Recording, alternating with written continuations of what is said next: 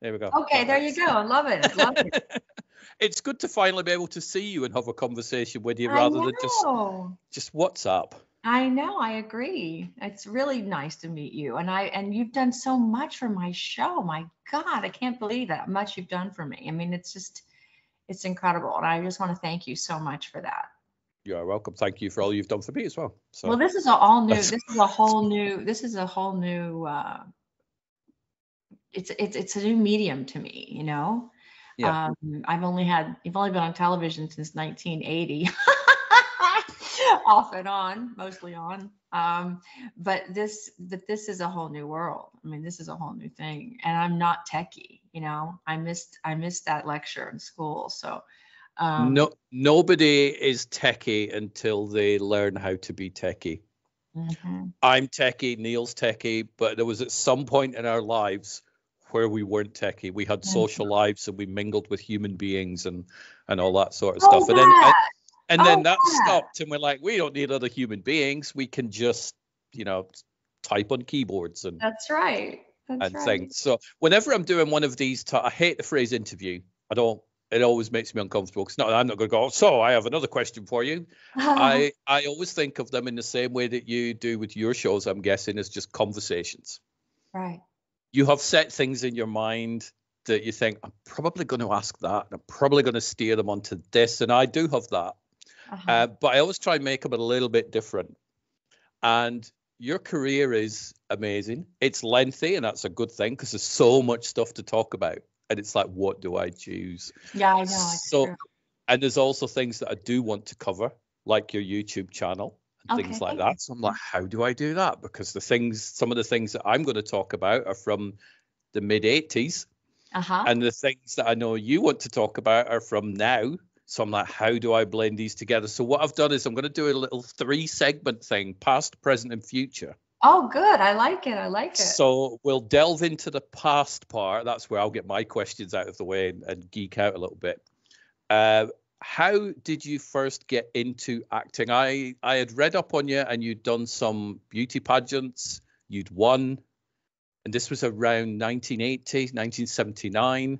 And then this afternoon, I was watching your very first big screen appearance, Liar's Moon, where you were. Oh, you saw me. I saw you with Matt Dillon, and there was hogs running around and all that chaos and stuff. So let's go back to that first big screen appearance in Liar's Moon. What was that whole experience like, and how did you make the leap from beauty pageant, beauty queen, to being on a big screen? Well, I was in college, and I had no interest in moving to LA whatsoever. And there was a terrible storm in Biloxi, Mississippi, the day after the Miss USA pageant, and no one could go anywhere. And there was no gambling or anything there, and there was nothing to do. There was the Royal D'Iberville Hotel and the convention center, and that's it. Now it's Gulfport, and it's this and it's that.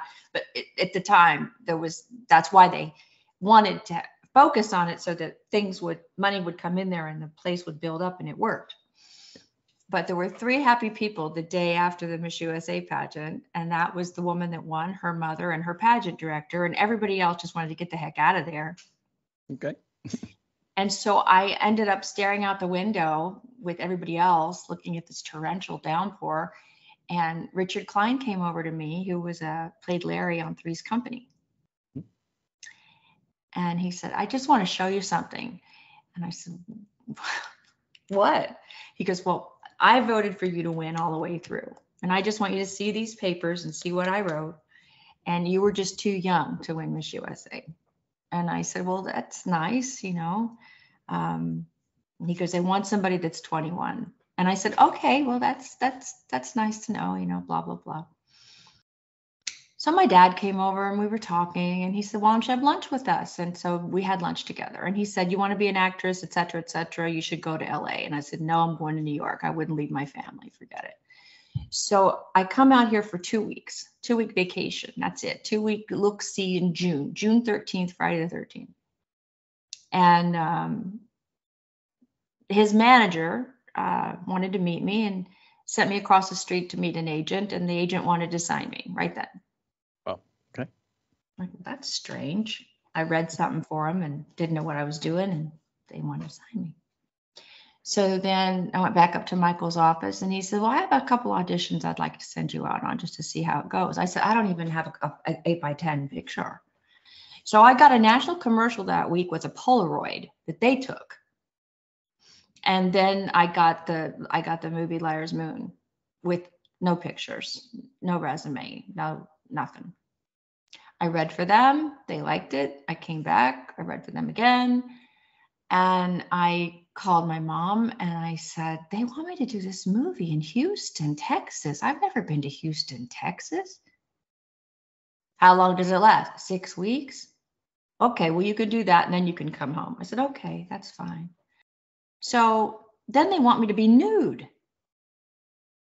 I'm like, no, going home sooner than I was planning on it. And this character she's trying to get these boys to do something she wants them to do. So she says she's going to be changing clothes in front of a window at her grandmother's house at a certain time. And so she's, taking a powder puff. So it's nothing too bad, but it just was not going to be working for me. So I remember standing there and looking across the fence at the girl that's the stand-in for me, that's the body double that I requested, on the other side of the window, and I'm watching her do this. And she was from Holiday Health Spa. She was 6 feet tall. She didn't look anything like me. She had blonde hair. That's it. And I was standing there going, but she should be a little more sensuous with the powder puff. She should be a little more do you want to do it? No. Okay, then shut up, Tonja. And so that's what happened. And I ended up, I just, everything I did, I just guessed. I had instincts and I just guessed. And the biggest mistake I made was this character changed her hair color constantly. And I didn't know that they said you could wear a wig. And I said, oh God, no, I want to be authentic. Well, it wrecked my hair. When I ended that show, my hair was like a purple green color and it was this short. It had gone from this to this. So so I really didn't know anything. And I just did the best I could. And I had a good time. And it was amazing. I mean, it was just an amazing experience. But they kept saying, you're a natural, you're a natural, you're a natural. And I had been trained in music. So that's how I ended up on soap operas, because I wanted to feel confident in what I was doing. And I thought that everybody had more experience than me. And then I realized that there aren't any 20-year-olds that have this kind of much experience, but I thought they did. So I studied my butt off, but that's how Liar's Moon happened. It was just happenstance. And then I just said, well, I'll just give it a try for a while. And I stayed 10 years. And do you like watching your early roles? When was the last time you saw Liar's Moon? God, long time ago. Long time ago. Because some people don't I hate watching myself on camera. Yeah. It's just like, but is it something that you get used to? I mean, back in the early podcasting days, I hated hearing my own accent. I'm like, oh God, but you've got no choice but to edit yourself and, hear yourself. And you kind of just learn to ignore your own voice, or if you don't like looking at yourself on screen, your own face or whatever. But have you always been okay with watching things back, or are you not too keen on it for whatever reason? I watch it from a director's standpoint. I watch it to critique myself and to see what works and what doesn't. And in daytime, there was a guy I worked with, and Bob Woods, and he had a VCR in his room. Do you remember what a VCR is? I remember having my very first VCR with the remote control with a cable. Yeah, I have very fond memories of the old VCR. So he had one in his dressing room that was hooked to the stage. Yeah. So he could record the dress rehearsals. And I thought, aha, they don't have time to give an actor direction on a soap opera. They're going boom, boom, boom, boom. So if you watch the dress rehearsal, back when they even had time to have a dress rehearsal, which I don't even think they do now, honestly, it's crazy. He would watch the dress rehearsal, and then you would see, what was a better angle for yourself? What was a better choice for yourself? What was this working? Was that working? So that when you went up to tape it, because you really only had one shot at it after a while, it was at the beginning, it was much easier. And as time went on and it got cheaper and cheaper, cheaper and cheaper and cheaper, they needed to make it cheaper and cheaper and cheaper. So you had to get everything in one shot, and you had to get it the first time. And the only way you could get them to do another take was to say a very bad word. Yeah, cheaper and faster, cheaper and faster. Yep, and if you said a very bad word, then they'd have to cut. Yeah. Was there a lot of that go on where people go, do you know what, I'm gonna bring out the C word or an F bomb or bad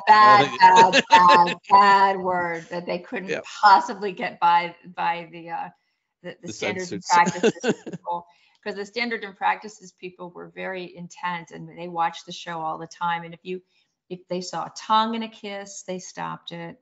That phone would ring.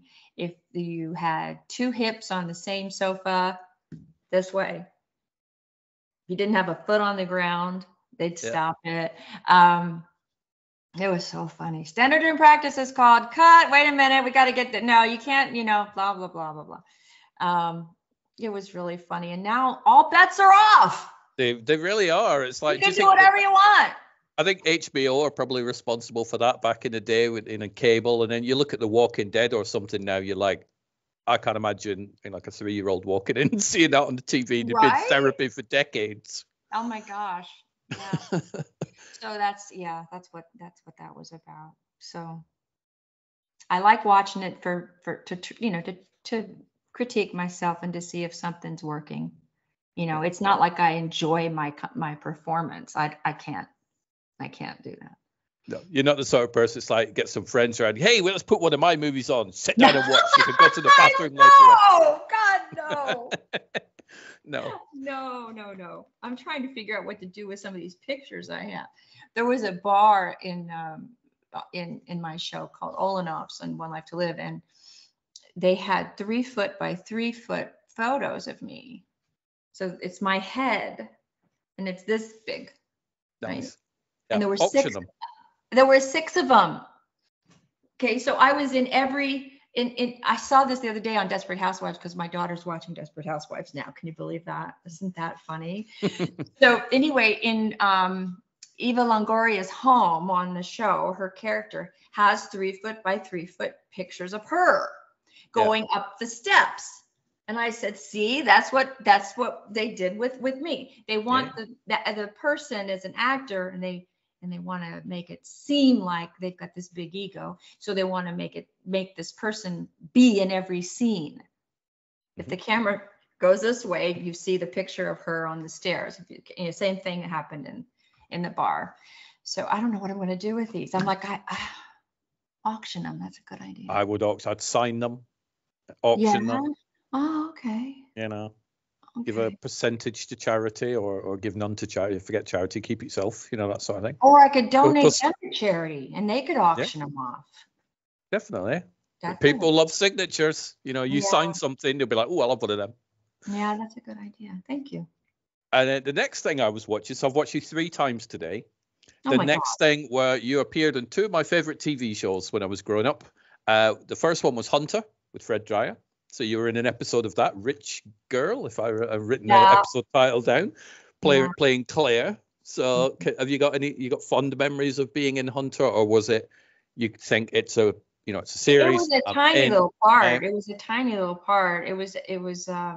You got to flirt with Fred. You got to flirt with Hunter. You got to, flutter eyelashes, and you got to upset Stephanie Kramer a little bit, who's like, knock it off, we're at work. I know.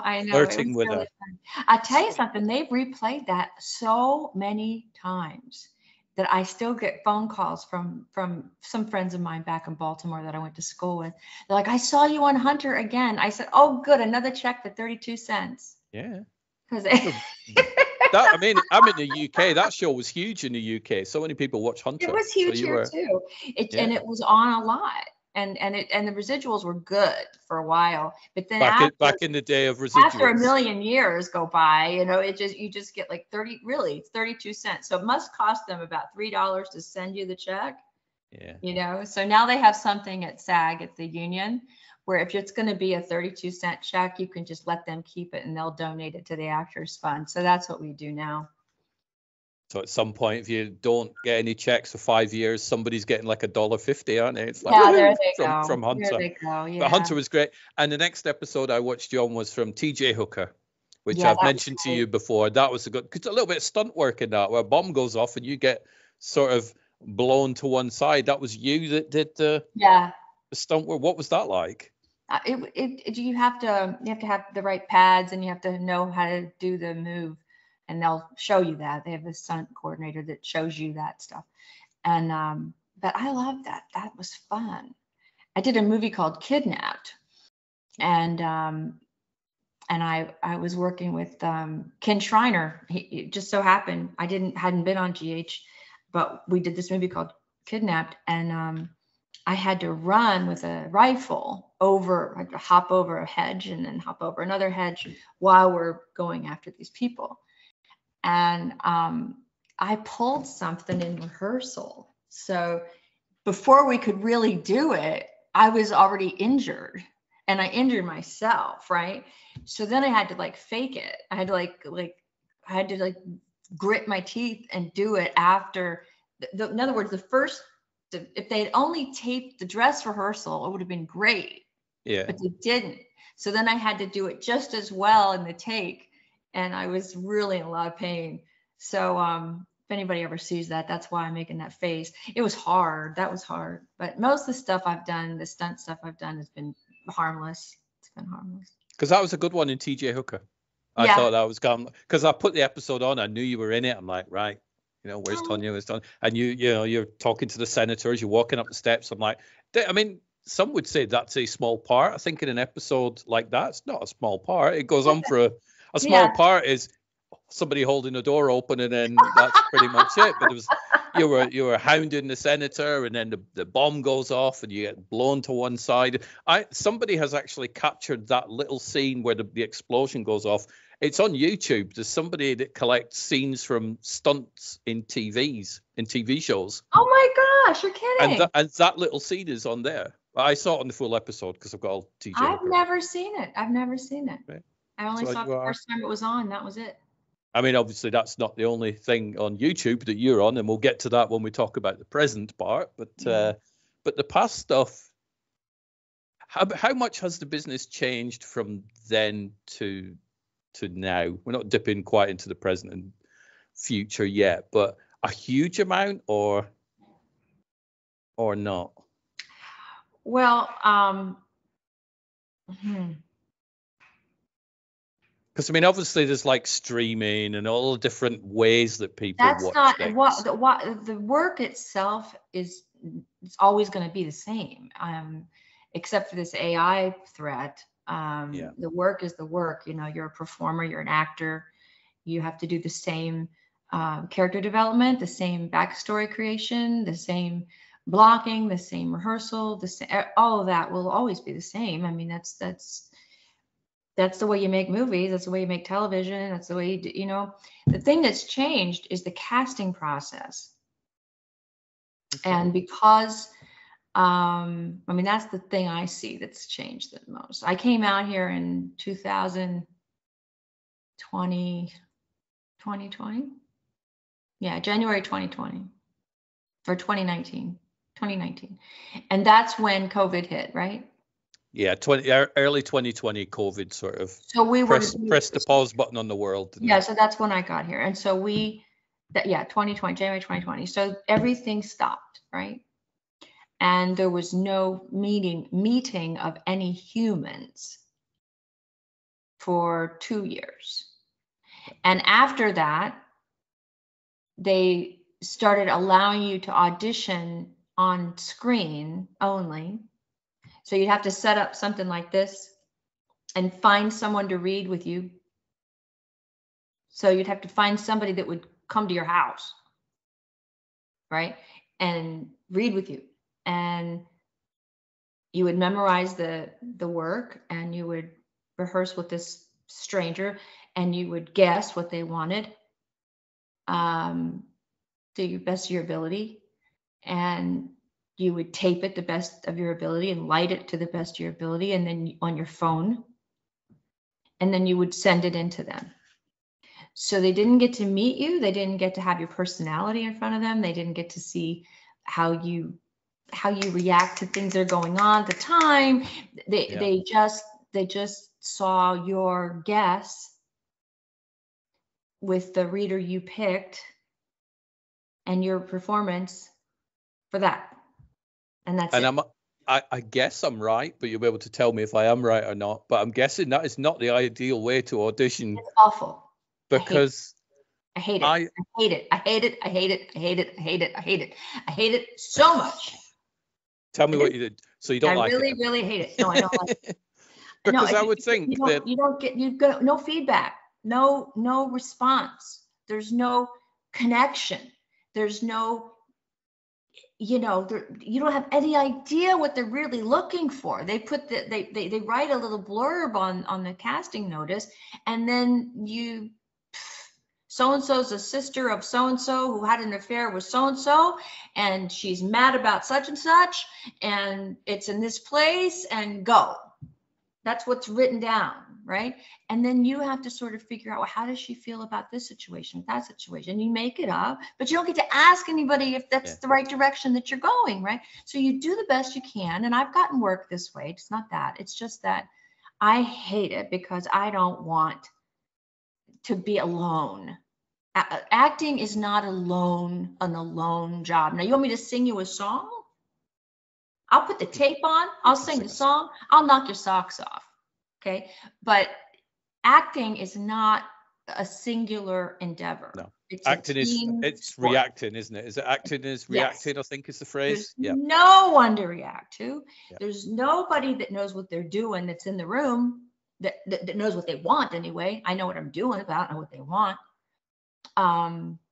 There's nuances I can add, and there's things I can do differently. And I feel really bad for my daughter because she's a wonderful actress and she hasn't gotten in front of people at all. And then they'll bring in these people that are influencers that are not performers, that are not actors, that have no training.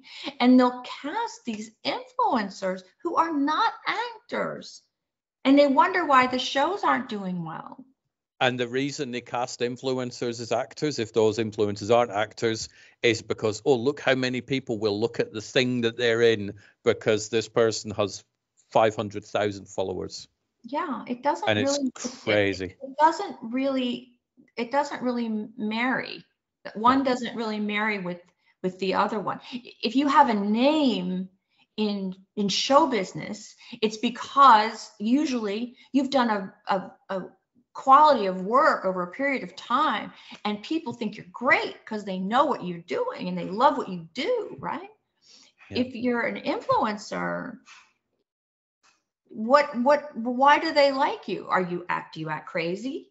Do you recommend cool things? Do you make people laugh at silly things that you've created yourself? But what performance have you done? What acting have you done? What have you made people feel? What have you pulled out of people besides shock and awe, right? And that only lasts a short time online. And when you're casting somebody from with that criteria, how long is it going to last in a 30-minute show or an hour show? That's weird to cast things that way. I mean, it doesn't make sense. But they're doing it. They're doing it. Do you think it'll spring back, or do you think this is just something that's here to stay and it may calm down a little bit, but it's probably not going to change? I can just tell you what I see as far as the news goes, for instance. People are starting to turn it off, and they're starting to go online to find different points of view. And networks are losing people watching because there's all these streaming services, Yep. And the fact that things aren't staying on the air, like Blue Bloods has been on the air for a long time, and you can count on that show. Yeah. You can count on that show. I love that show. I think Tom Selleck rocks. I think everybody on there is so good. I think Wahlberg is great. I think they're great. And it's going off the air now. And it's been on like 13 years or something. Dick Wolf came back, thank God. Good. Yeah. Oh my God, he came back from. I mean, he's had a franchise for a long, long time, and then he went away for a while. Now he decided, I guess he decided, I'm bored. I think I'll have another franchise. So he owns 3 nights a week. He owns the Law and Order night, which I think is Thursday. He owns the Chicago night, which I think is what is that, Monday or Wednesday? And he owns the what's the other one? Chicago FBI night. That's Yeah. the one that's So he's Thursday. back. He's so back. Good. He's so back. And he knows how to hire people, and he knows how to write a story and have it stay on the air and have people want to see more of it and hire people that know what they're doing. I love this man. I mean, I've never met him, but he knows what he's doing. Dick Wolf is one of those names, and again, I've never met him. I don't know him. I'd like to, but I don't know him. Where if his name comes on the credits, you're like, oh, it's Dick Wolf show. And you can go, I'm in safe hands for the next 42 minutes or whatever. Yeah, all is good. And Belisario was the same way. I mean, there's just certain people that were around a long time ago that are still around, and they still know what they're doing. Belisario, Steve Bochco was another one. I'm like, oh, Steve, I would actually watch a show if Stephen Bochco was involved in it, because I'm like, I like his other stuff. I will watch this one. That was the LA Law and the LA Law, Hill Street Blues, and that was the one. That. Yeah, it was just great. But it's a little different now, I have to say. But the worst thing is the casting portion for those of us who are performers. It just sort of stinks, you know. The thing I like about it now, though, is if you don't like it, you can fix it. If you don't like it, you can make your own thing, and it doesn't have to cost $1 zillion. You know, like I'm writing something that will cost a lot of money. I'm writing a international thriller that's got a wonderful family element to it, and it's really great. And I've been working on it for 4 years now, and we're about ready to pitch it in May, so we'll see what happens. Fingers crossed. Yeah, my partner's in Quebec, so the time difference has made it hard for me to get out, because if I start at 1 o'clock, I'm in the house from 1 o'clock till 6, 7, a long time.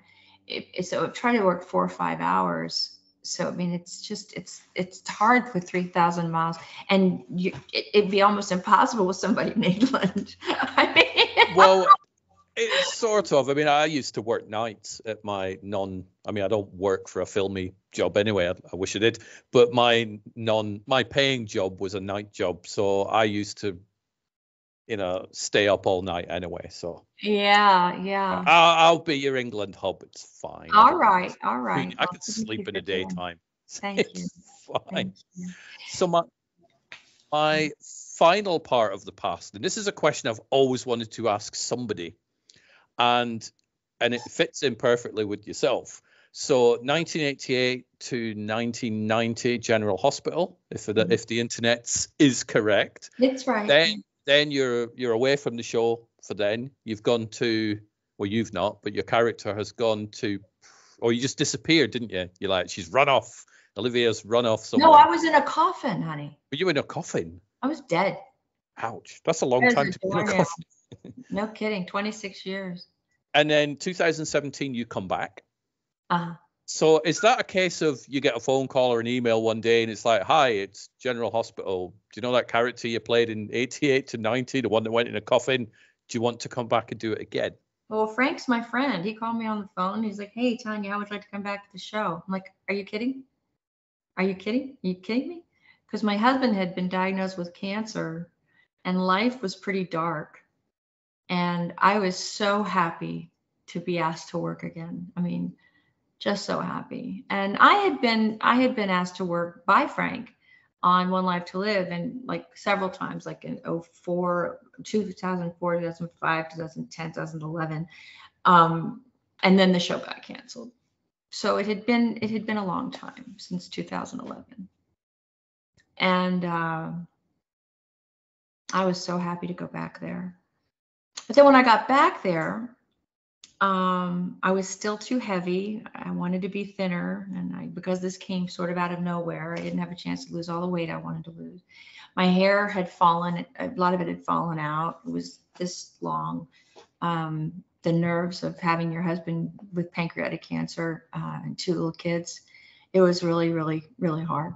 But I did the best I could with what I had, and I went back there, and then the story didn't make sense to me, because we had already wrapped this up. This obsession with Duke had already been wrapped up, and Olivia had gotten killed because she had fallen in love with the hero of the show, and she had found that she was lovable and that someone could actually love her.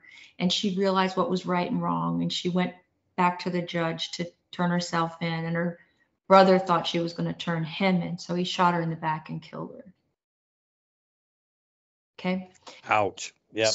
So I go back and she's obsessed with Duke again. And she's crazy again. And she's writing these terrible letters with cutouts of we already did that. We did just so many things that I knew that if I was watching it, I'd be so upset, you know. And then he said, well, a lot of people that were watching the show when you were on are dead now. That's okay then. Talk about an ouch. It's like, thanks. You make me feel wonderful. I know, right? They don't know. They don't remember that. I was like, okay, if you say so. I was like, whoa. Well, there were plenty of people that remembered it. Okay. And that the people that didn't remember it, they're not going to like me at all because they had me doing things. Olivia always had an undertone of that you could identify with her pain, right? Yeah. Well, this was just plain mean. She was just plain shooting people, kidnapping people, shooting people, having people, who wants that? So I tried to play, the same kind of pathos inside of her, but I wasn't really able to do too much with that. But anyway, they had said they were going to bring me back that October. And I had gone to see a friend of mine in Texas, and I was so excited. And she wanted to show me Austin. So I had never been to Texas. I'd never been to Austin. I really couldn't wait. I'd been to Houston to do that movie, but that's it, right? Yeah. So I'm down there, and I come back, and we've seen Austin in the bus and everything stuff, and all the cool stuff that's going on. And I went to bed, and I turned on my Twitter, and I saw that people were kneeling for the national anthem. And I was like, that is the most unpatriotic thing I've ever seen in my life. Why would anybody kneel for the national anthem? And so I just wrote on there, if it weren't for the soldiers that are willing to risk their lives for your ability to make millions playing a game on Sundays, you might be raking leaves somewhere. And the reason I said raking leaves is because I was trying to come up with a mundane job that would evoke some sense of humility in which is what I was going for here. Don't be so proud of yourself that you think you can just on your country, right? Well, I didn't know they had a cause. I didn't know that there was a cause involved. I had no idea. I didn't know it was an equity thing or an equality thing or a Black Lives Matter thing. There was no Black Lives Matter. I didn't know anything about it. Nothing, zero. It hadn't come out yet, but they were still kneeling for the anthem. I immediately got called a racist. And it was like popcorn in a microwave oven. So I said, you might be raking leaves somewhere. And then you're a racist, you're a racist, you're a racist, you're a racist, you're a racist, you're a racist. Well, I've got all kinds of Black friends, and my daughter has them at my house on the weekends. And my girlfriend's daughter's an African American, and I'm her godmother, more or less. I was there on Gotcha Day. We celebrate her Gotcha Day every year, and she got adopted. Just stupid, one of my best friends in New York. So I started to say those things, And then they're like, yeah, I got a black friend. Ha ha, you're a Yeah. Karen. And it was so, I didn't know what a Karen was. I'm like, what's a Karen? It was devastating to me. My mother's whole side of the family, my grandpa lied about his age and went into the Navy when he was 14. And he was always in the service, like as long as I can remember. He was in every war. And my Uncle George and my cousin Ronnie and my Uncle Clyde and everybody was in the service, everybody. So I thought it was unpatriotic. I didn't know, what it was about. I mean, they called me the next day and they told me that that they weren't going to pick up my story for October. And I asked them if it had anything to do with the tweet, and they're like, no, I don't know what you're talking about. What are you talking about? But obviously it did. But it likely was, yeah. And yeah, this was what year? Like 2017. I was supposed to go back in October, and I haven't been back since. And then, and I've had people tell me not to say anything that sounds the least bit conservative online. Yeah. And it's really hard for me to not have any conservative views when I'm a conservative person. I think I'm guessing we both love the internet because the internet is enabling us to do this, and it enables us to set up YouTube video podcasts. And so the internet is a great thing, and it has lots of things about it we love. However, the internet is also a terrible, nasty place. And I think since COVID, I think there was a 6-week period where it certainly was in the UK where it was like lockdowns, right? Everybody stay at home. 2 years we had that. 2 years. Yeah, but for the first 6 weeks, everybody went, not a problem. We'll stay at home. We're fine. We will not go near anybody. We'll wear a mask. It's all okay. And then after about 6 weeks, I think a lot of people got bored. And they're like, oh, you can't tell me what to do. Stay inside and wear. And it sort of this whole bubbling under everything's a conspiracy. I disagree with what you say. Therefore, you're an enemy.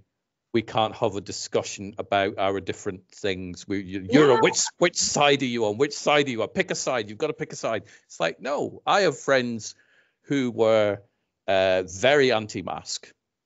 I wasn't like anti-mask at all. I would wear one because it made no difference to me wearing one, and it was fine. And yes, it made my glasses steam up, but if it helped somebody else or made somebody else, that's the part I hated was the glasses steaming. It was horrible. You're like, Then I had to get the kind with the pinch, the little thing that get those ones. Like that. Yeah, and then it keeps the air inside the mask. But I never fell out with these friends of mine. I listened to their views, and I'm thinking, I don't agree with your views. But that's okay, because you probably don't agree with mine, and we're still friends, and we'll still listen to each other's podcasts. And I think that a lot of that's gone from the world. Because obviously in America, it's, are you Biden or are you Trump? And if you're the opposite of that, then, oh, you're an enemy. Go, no. Are you Xbox or are you PlayStation? Are you Star Wars or are you Star Trek? There's no, let's have a discussion about why you're this, why I'm that. And then we'll drink a cup of tea together and we'll have a nice conversation throughout the afternoon and we'll leave as friends. It's all, and social media. It used to be private, you know that. Yeah. You used to go into your little voting booth and whoever you voted for was private. Yeah. But now and social media is very bad for that. You or I could go on social media and go, and we'll use the raking leaves as an example. You go, why? You could all be raking leaves, so you should stand up for the national anthem. Fair thing to say. And then people will go, oh, you're being racist. And then you go, oh, actually, I could see why you would think I was. So let me just say what I really meant was, oh, you're trying to get out of it. You've been caught. So no, I actually said something. I'm now going to, thanks for teaching me the correct phrase. You can't win. So when you're going out defending yourself, they're like, oh, look, we've got her in the ropes. And it's like, no, we're trying to have a conversation. I didn't know I had any enemies. I didn't know I had any enemies at all. I mean, I never had any enemies in my life, show business wise. They're keyboard enemies. Yeah, there are trolls online who just sit there and they will go after anybody who they just choose to go after. The problem is the big studios and the corporations go, oh, this very, very loud minority, these keyboard warriors, they're actually the majority, so we can't upset them or they won't watch our programs anymore. What do they want? That person not there anymore? Let's get rid of them. And we've seen it so much over the past few years where somebody is involved. Somebody this week or last week, they were a showrunner on a show that's due to come out and they've been fired because they had an OnlyFans account, apparently.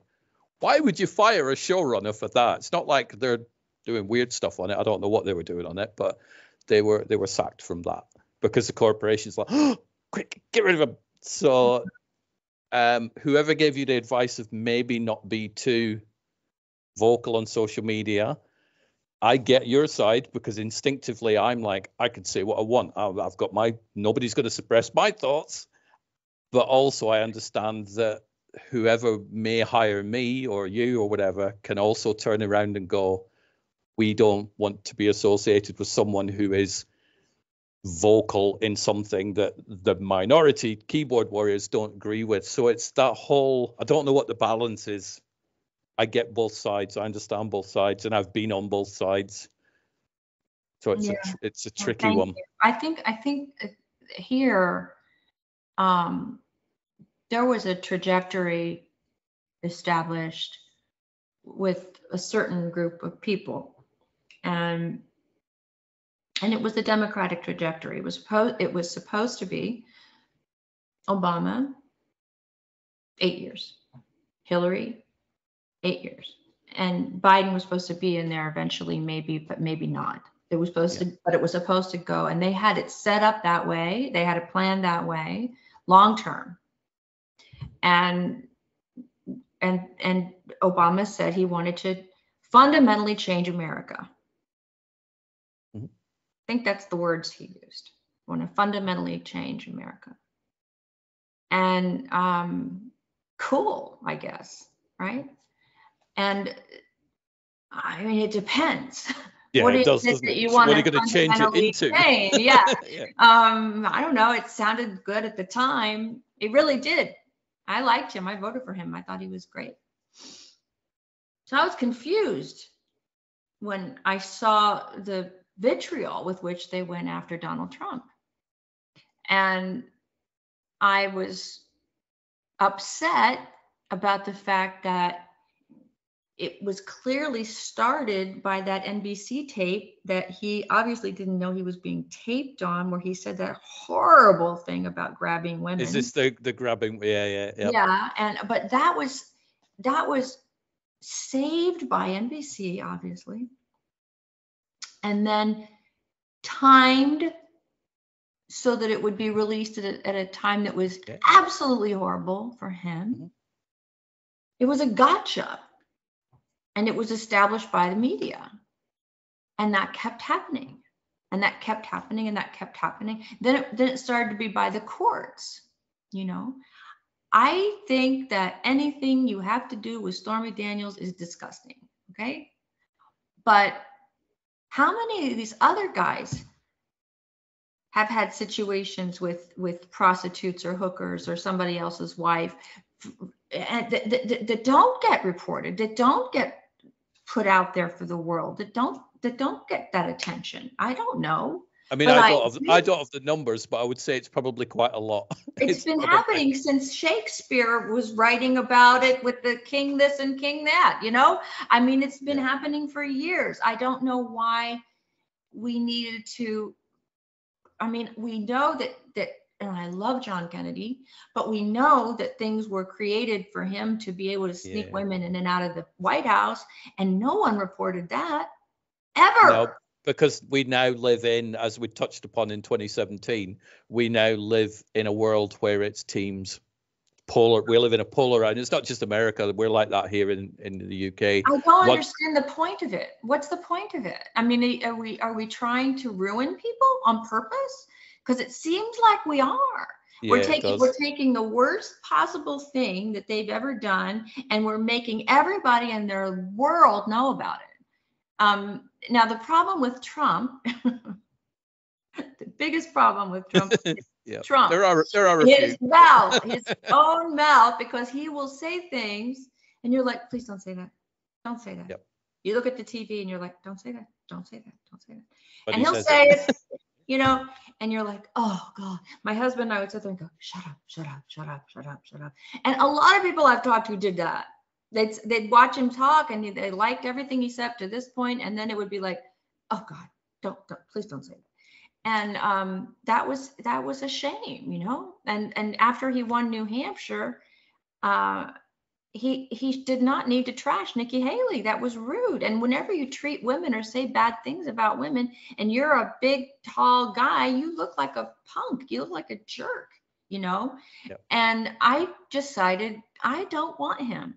I'm sick of saying shut up to somebody that should know better than the things he should know better. Right? We had the same problem in the UK, and Boris Johnson was our prime minister for a while. He was a wannabe Trump. He was sort of like someone who looked up to Donald Trump going, I want to be just like you when I grow up. He had the same crazy hair and the same, I'll say whatever I want. And he won. And then he broke loads of rules and he had to get kicked out. And now we've got another idiot, an unelected one running our country. One? You have an unelected one? We have an unelected prime minister who was fined for breaking COVID rules, and he was having parties whilst everybody else was locked down. And he became prime minister after being fined by the police for breaking the COVID rules that he helped set out. So people go, oh, look, America's in chaos. You're like, so's the UK. So are many countries. It's very polarized. There was a hidden camera in San Francisco, I guess it was, where Nancy Pelosi went to get her hair done during COVID. And they show her with no mask, walking in, getting her hair done. It's like a black and white camera that's way up here. I don't know if you guys saw it on the news over there. And it was like, okay for thee, but not for me kind of thing. Yeah. And she was getting her hair done during COVID when everybody else was not allowed to do anything, and I understand why people get angry about that stuff. Yeah. The entitled thing. Gavin Newsom went to this restaurant that I don't know if I could afford to set a foot in, called the French Laundry, with like 12 of his best friends, all of them sitting around having this ridiculously expensive, super duper duper uber expensive dinner. I guess it's in Napa or San Francisco. I really don't know. But he got in big trouble for that. Because we weren't allowed to go out and do anything with anyone. And he was at this big, Yep. I hate mandates of any kind. I think that's sort of not freedom. But I also think that going after people for talking is really, really awful and dangerous.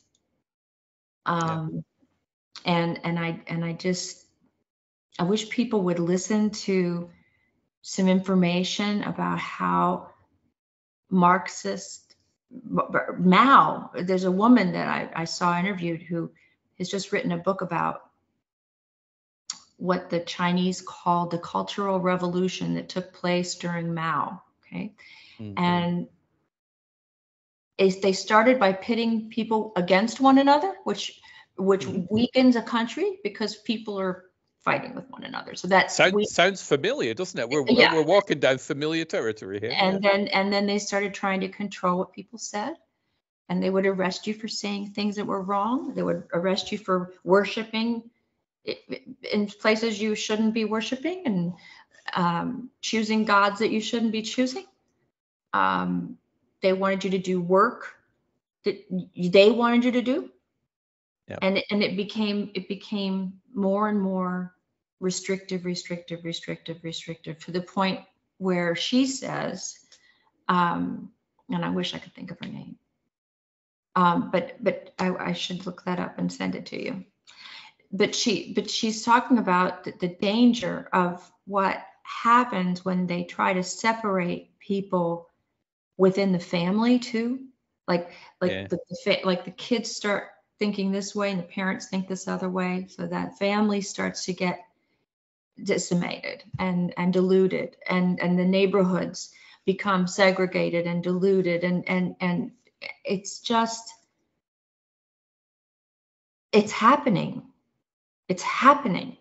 It's happening right now, you know, and the media only reports what they are told to report. Yeah, They slant their news to please their employers, their bosses, the people that own the company. I mean, I always think, don't get your news from one source. Look at several different news channels and then blend them all together, and you'll get a general overview of what is possibly going on. But even then, you're still missing things. Well, we don't just watch one. Independent news companies do not have the amount of resources that these huge conglomerate networks have. They just don't have the money that they have.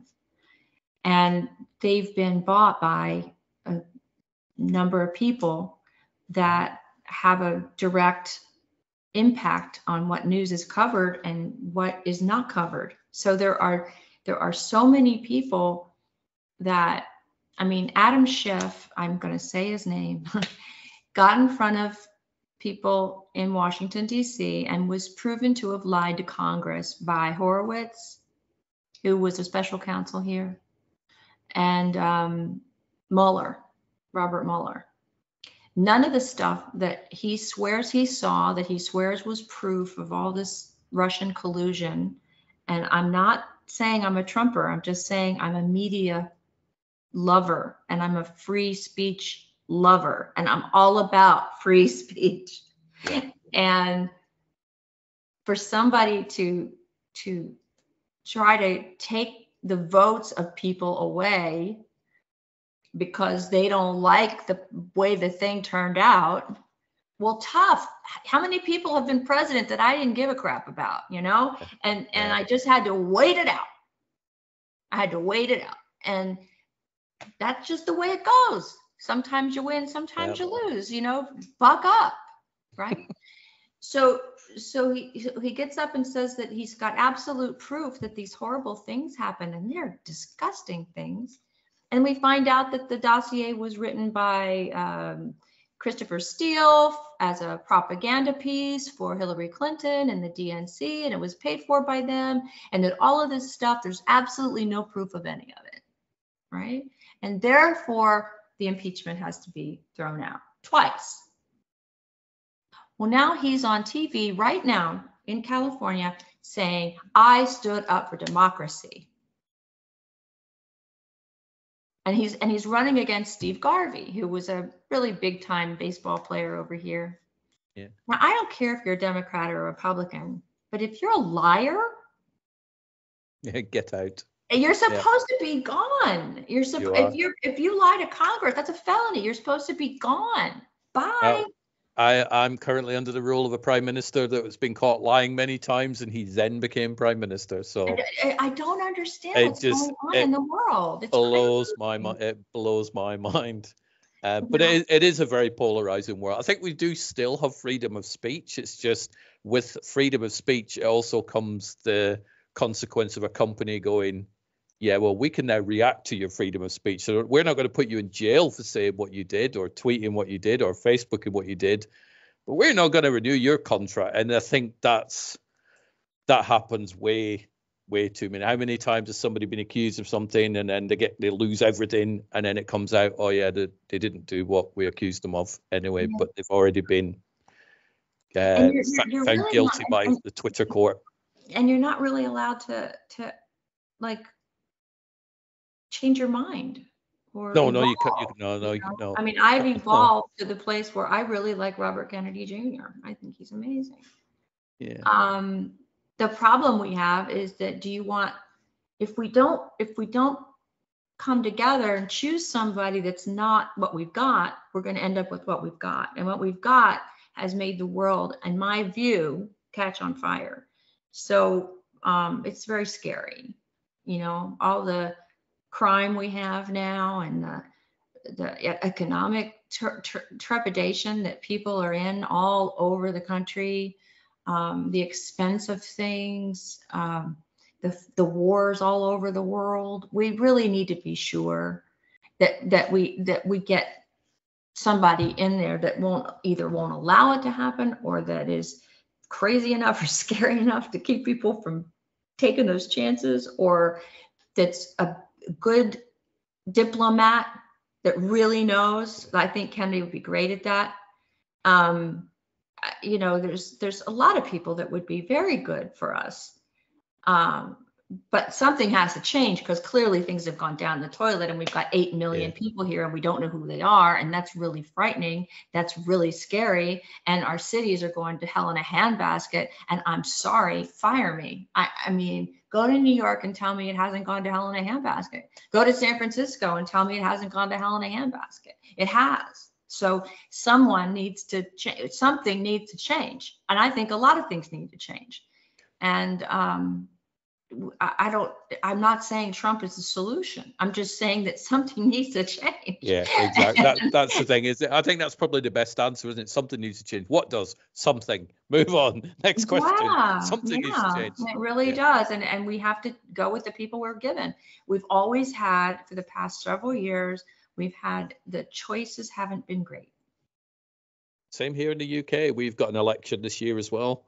We can have person number one, who we don't really want, because he's a liar, and he's and then or we can have person number two, who just nods and says whatever he thinks we want to hear. I don't really want either of those two. Oh no, you've got to pick one of them. I don't know. You might as well just flip a coin. That's the problem. That's the problem. We haven't had, for several years now, we haven't had great choices. And that's that's just the way it is. And I would think that the reason that's true is because who wants that job? I wouldn't, not in this day and age. I mean, who wants that job? I would, but I wouldn't last very long, I think, because I would say and do a lot of things that people are like, we're cancelling you for that one. I'm like, I really don't care. I'm going to do these things. I'll change stuff. I'll stir stuff up. Just do what I do. Just think, you know what? The world outside could stay there. I'm just going to go watch Roadhouse and Predator and Die Hard. I've gone back and I'm just rewatching old movies because they're my comfort zone. It's like, dude, the modern world can just go away. I'm going to watch some Patrick Swayze movies and I loved him. And things like that. Wasn't he wonderful? He was wonderful. Again, there's a remake of Roadhouse coming out. I think it looks quite good. Why would they do that, though? It was perfect the way it was. Well, yeah, but it won't erase the original one. It's got Jake Gyllenhaal in it. He's a good actor. Oh, we like him. He will be good. We like him. But the internet was mad. They were like, how dare they remake a classic? Firstly, the Patrick Swayze film, I love it dearly. It's not a classic, really. It's not Casablanca or White Christmas or anything, but it's a great film. And why remake it? It came out in 1989. Come on, seriously. It's okay to remake Roadhouse. It's okay to remake The Crow. It's fine. It won't erase the other one. But the internet is like, get it. They need to chill out, I think. Yeah, I understand. What they need to do is watch this new YouTube show called One Date to Love. Oh, mine! It would chill them out, wouldn't it? Thank you. It does chill people out. We have a lot of fun on that show. And do you find it's a very relaxing show to watch? It's a very interesting show to watch.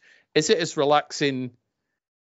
It's like pulling up a chair at lunch with me and my friends. It really is. It's exactly the same. If we were having lunch somewhere and we were going to kibitz about the things that happened at work or the things that happen in your marriage or how things going with your family, God, I can't find a date. I've been on these stupid dating sites and it totally sucks. Or I fell in love with this guy and it turns out he was such a con artist. Or I'm falling in love with people that live in the Netherlands. I don't know how many hours is that my prayer. You need to just. Why do I need to leave the country to find somebody that I want to fall in love with? You need to just put your search parameters down to Florida because you've got a thing about Floridians. I do have a thing about Florida because I want to retire in Florida. Yeah. Hi there. You look nice. Are you from Florida? No. Go away then. Bye. Okay. Yeah. Okay. That's a good idea. I could put Florida in there. And then, but then they'd have to figure out, why do you want to go out with me if you live in California and I live in Florida? And I'm like, well, it's a good question, because I'm willing to fly.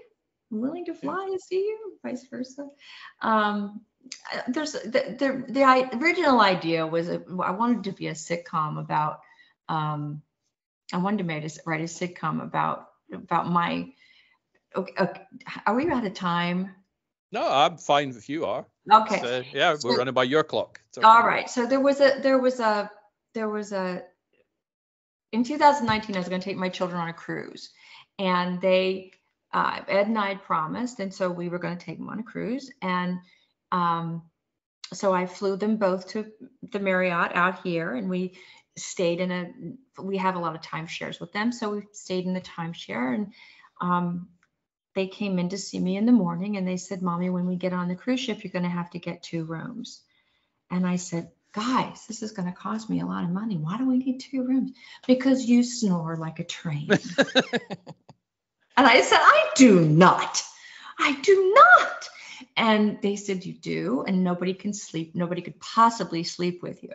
Now, this is devastating. Do you know what I think? I think they snore, and they didn't want you to realize that they snored, so they were going, "Oh, it's you that snores." That's what I think they were. I wish that could have been true. Conspiracy. I wish theory, they could have been true, because they taped me. Or they taped them. No, there was only one. I'm trying to bail you out here, Tonja. It didn't work. It didn't work. So I had to get this. So I had to get 2 rooms, and I had to go to a sleep apnea place, and blah blah blah blah blah. So my idea of sleep apnea was, I had my stepdad, I'm not home that much. So I remember my stepdad's first foray with this CPAP machine was this big over the face. I thought of it looked like Hannibal Lecter. So I go to sleep and I wake up in my dream. Okay, I'm in my dream and I'm like in love with this man, and we come home from this wonderful day, and we have this great date, and I'm finally in love with somebody. We went sailing, we had the best time. We come home, it gets romantic, we go to sleep, and then I have to wake up myself, because I have to go in the other room, find my machine, sleep on the sofa, hide, put it back, get back in bed, get my makeup on, blah, blah, blah, blah. And I'm thinking, oh my God, now I'm going to wake up. I'm going to be so tired. I'm going to be so tired. I'm just going to want to, oh my God. So I get up in my dream, and I'm absolutely exhausted. And he gets up and he's like, oh, honey, it's so good to see you. I'm like, oh, hi, how are you? And I've got my eyes held open with toothpicks, and he makes breakfast, and then he gets ready to leave. And I'm like, oh, we had the most wonderful time. Bye. I love you. And he leaves, and I go over the sofa and I just pass out completely, just like conk. And then the phone rings, and it's him. I'm coming over. We're going to go back out on the boat. I changed my mind. I canceled my plans. We're going to go back out again. And I'm like, oh my God. No. So this was right. So this was my scene that I wrote in my head from this experience with the kids. So I wanted to get a talk show with people calling in with all these funny stories about dating at our age, dating like over 40, like dating now. Because it's totally different. Dating after COVID, something like that. Well, I really thought it would be funny, and I didn't need to have celebrities on the show. I just wanted people to call me with their true stories, Well, then my friend who has a show, her name is Cindy Gross, and she has a show called Cindy and Friends, and she's great. She said, you've got to have so people on, because that's your audience. Those are the people that know who you are. And I said, but I don't know. I think I'm getting away from that. She goes, no, not a good idea. I said, so, okay. She goes, so call it soaps or not. So dating is not a soap opera. I said, no, I can't do that. So, cause I had all these really cool names for the show. So, I decided I would come up with a name that sounded a little soapy, maybe. I don't know. Anyway, that's how I came up with One Date to Love, because it only takes one date to fall in love, right? So So I started having people on the show from soap operas, and when they come in, I don't have any notes. I don't have something. I know these people. So it's just talking, like you said. And it's a lot of laughs, and it's personal because I know these people, forever. And I'm getting to see people that I haven't seen in eons. So it's really, really fun. It's like old home week. That's what we should call the show, old home week. Spin-off. There's lots of Dynasty had Knots Landing. There's all sorts. You could do a spin-off show. Do lots of shows. Yeah, but I really have enjoyed it, And you've got 11 episodes at the minute that are on your channel. Now I've got 12. I just did another one with with Martha Byrne. Yeah. And I think, because obviously I'm UK, so I'm not familiar with a lot of the names that are on there, but that doesn't make the conversations any less interesting. Oh, good. Good.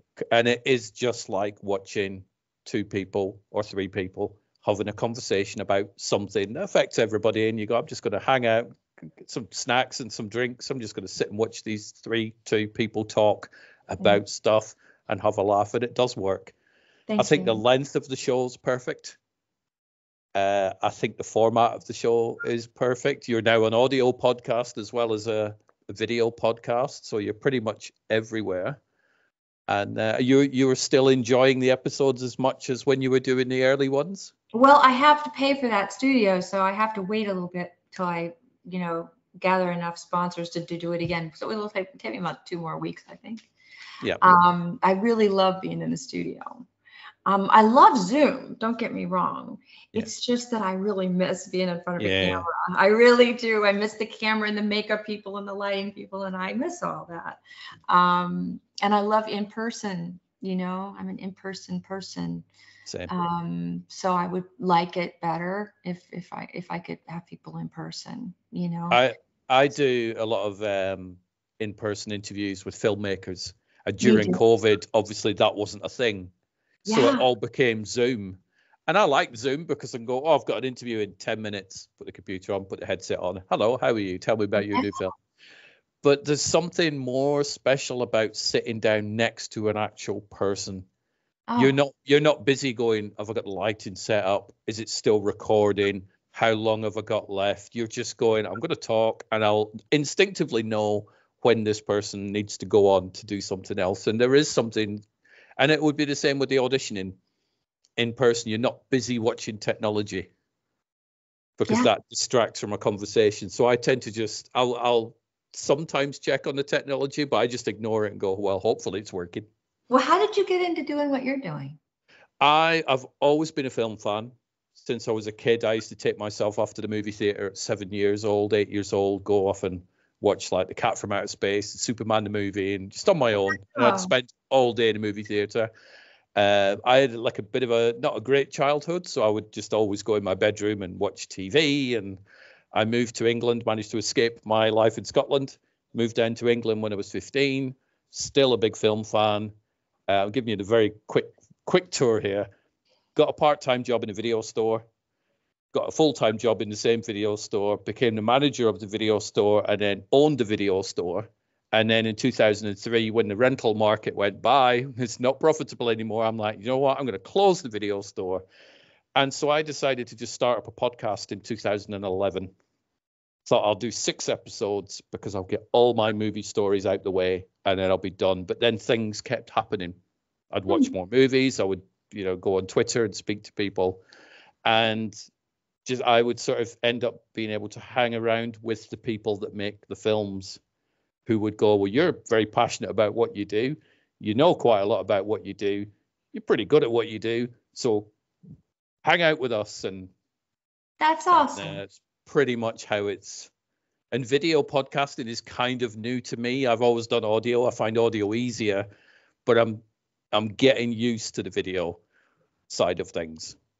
Yeah, I like the connection. Yeah. And I do. And if it was acting, it would still be more of a connection than it is when you're reading with someone. Yeah. And you're playing another part. Yeah. And they're not an actor. You just got whoever's kind enough to come to your house and do this for nothing, That's fine. But that's the hard part about the auditioning thing now, Yeah. But I do really enjoy talking to people. I love people. People are my favorite thing. And I like conversation, obviously. So, yeah. So a very, very sort of short one, otherwise it messes my whole trilogy up. So we've covered the past, we've covered the present. What are your plans for the future? And obviously that can be to do with your YouTube show or just things in general. What's in Tonja's future? I don't know. My prayer is that God will give me something that'll make me light up inside, I feel like I need to do something about this free speech thing. I feel like I need to do something about the media not covering the news. So I'm interested in that. I'm not sure how that's going to look, but I've been talking to some people that are pretty important about it, and I'm going to see if they have something that they want me to do. There is one man in particular who wants me to write a newsletter, and he thinks it would do really well, and that I should do that. So I can see myself doing that. It's not newsletter, website, podcast. I think the problem, and I'll use you as an example because you're a better example, or maybe me as well, is I personally can't get cancelled because I don't earn any money from what I do. Nobody employs me to do podcasting. Nobody puts money in my bank account. Go, we need your show. We rely on your show. So I'm not beholden to anybody else to pay my bills. So I could go on Twitter and go, all politicians are idiots and you're all stupid and you're brainless like sheep or whatever, to use that as an example. So I couldn't get cancelled. But if I was reliant on a Disney or a Warner Brothers or whoever else, Universal, give them a shout out, then I would definitely be, maybe I'm not going to say that because my money tap will get turned off and then I can't pay my bills and I'm in trouble. Mm-hmm. So I think that's the difference. I'm not interested in saying anything tremendously controversial. No. It's I mean, I could, but I know better than that. You're like, no, I've learned that one. I know better than that. Stop doing it. Yeah. When I was in journalism school, you're not allowed to have an opinion. You're supposed to have, who, what, when, where, why, and how. That's it. No adjectives. Who, what, when, where, why, and how, and that's it, right? Yeah. So that we need more of that, and then things just need to be reported. Things that are going on need to be reported, and they're not. They're not. A lot of them are not. And the things that are being chosen to be reported are meant to gather people and push them over in this direction. And that's not right. And that's dangerous, I think. So maybe there'll be a place for me in that world. I also have this wonderful series that's a thriller that's really fun. It's going to be a limited series. It's very filmy, very much a film. It's just a series. And we're going to pitch that in May, and that takes a lot of time. I have a new movie that's going to be screening tomorrow night. What's that called? What's the movie called? This episode may be out, so it'll probably be out after the movie was screened. But what was the movie that screened tomorrow? But after it's just for the cast tomorrow. It's just for the cast. It's not really out. It's called The Last Culprit, and it's about a group of killers that go to meet in one particular place for a particular purpose, and I have to leave it there.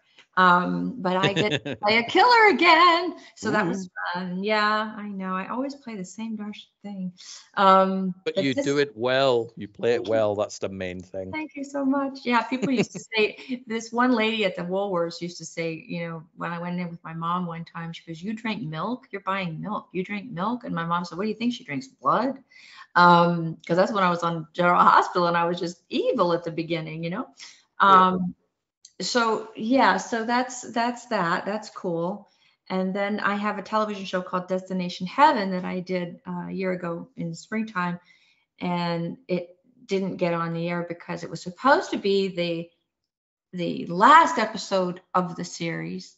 And when the network that saw it, said they wanted to put it on first, and the producer said, no, it's supposed to be the last one. And so that's sort of in a limbo sort of state, but I got to work with Harry Lennox and Doug Jones. And Nice. I just, oh God, what a lucky girl I was, you know? So, yeah, I want to do more of that. I'd like to do more theater too, you know? So I'm pretty much up for whatever I can do it's going to feed my soul and maybe make a difference in the world. That's what I'd like. So when I said, what's planned for your future? Like, I don't know. And then you're like, theater, movies, TV, making a difference. So you ended up coming out with a bit of a shopping list, including milk, not blood. And a book. No, but you have to, things have to pay, you know, I have to make a living. Yeah. So I have to figure out what's going to pay me, you know. Exactly. But I enjoy watching what you do. I've enjoyed our WhatsApp conversations and whatnot. But it's nice to finally been able to virtually connect through the interwebs. You helped me so much. I'll never forget it. I can't believe you figured out how to get me out there with the podcast and how to just everything. I mean, you just really have helped me so much. And I didn't know how to do that until I learned how to do that. So you said at the beginning you weren't very techie. I had no clue. I was so close to going, I'm not doing any podcasts because I can't work out how to sound clip, how to edit something. I really couldn't. Took me all afternoon to cut a little piece out. Didn't know how to do it. Now I can have a show online within 20 minutes of finishing it. Video takes a little bit longer than audio, but well, I have to learn that one. That's the one I really have to learn. Yeah. I could teach you that one. I'll be your Obi-Wan Kenobi. You can be the Luke Skywalker. I think you have to come over here to do it. I don't think it's something you can show me on TV. I'll send you lots of screenshots and how-to videos. And all right. And but yeah, what's your plans for the rest of the day? I've got another. I've got to eat lunch. I haven't eaten all day. And then tonight I'm gonna go to something. I don't know what. I haven't decided. I've got a couple invitations, and then tomorrow I'm gonna drive up to Newport Beach, and I'm gonna stay at a beautiful hotel on the ocean. It's gonna be cold, but I don't care. And then I'm gonna chill out a little bit, and then go see my screening, and then come back the following day for St. Patrick's Day. It's a big party. I've got. Send me a picture of the ocean because I haven't seen the ocean for way too long. All right, I will. Send me a photo of the ocean. I will. But yeah, thank you very much for taking the time out to do this. I've had a blast. Totally my pleasure. Thank you so much. I really appreciate it. We'll have to get you back for a sequel at some point, or you get me back for a sequel. Oh, I've left out a lot of stories, so I would love to do it again. Okay. God bless you. Thank you. Take care. Thank you. Okay. Bye. Bye-bye.